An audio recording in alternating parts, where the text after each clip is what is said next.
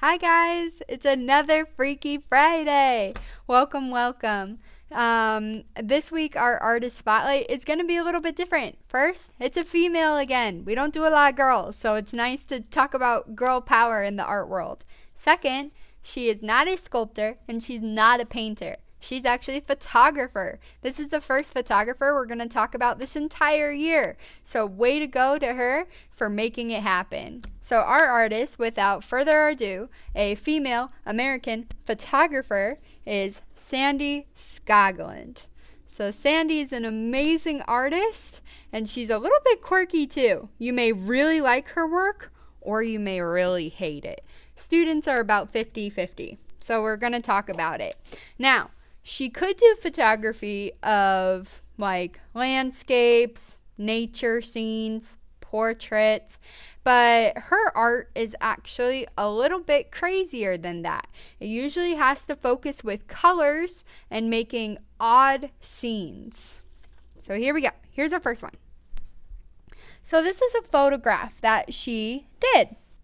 You can see that it takes a lot of work to set up one of her photographs, because very little is photoshopped. So there is actually a purple car in the studio. There's actually somebody wearing a yellow suit. There's actually these things floating around here. She doesn't like to edit her photos a lot. So you can see that she takes months setting up her studio to look picture perfect. And these photos are a little crazy.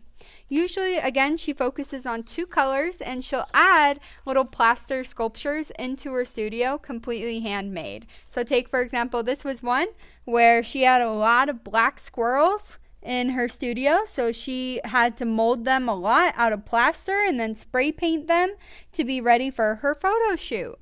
And so she's really interested in getting the exact right shade, the exact right color. Here is another one. You can see this one took a lot of setup. There's a blue room with a lot of orange goldfish that had to be hung from the ceiling.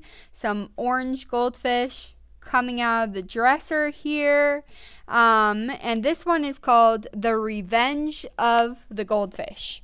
So it's a little quirky. It's a little silly. And it's really fun. This next one is called The Cocktail Party.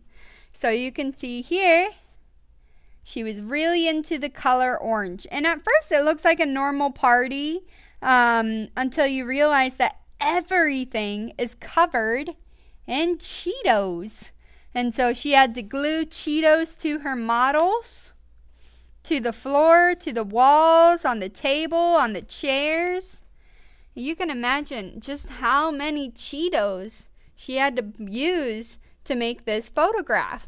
But it's sort of fun and it is a bright pop of color. I can't imagine her ever doing black and white photography. Okay, here we have one.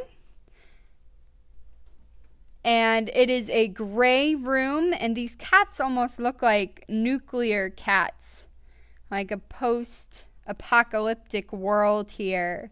And you can see they're all the same color. Some of them are in different poses though. And it looks like the owners just don't care. Like it looks like she's just getting ready for breakfast. Like everything is normal. And he's just waiting for breakfast. Like again, everything is normal. When clearly there's been an invasion of cats in their kitchen. Excellent.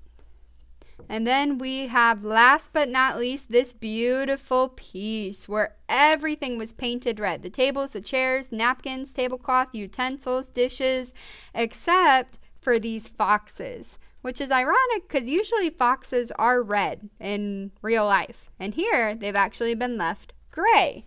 So you can see that she's playing on her weirdness, that things are not as they normally are when it comes to her photographs. And so I understand, again, this is an artist we usually have to keep an open mind about, saying, oh, do we like her stuff? Do we not like her stuff?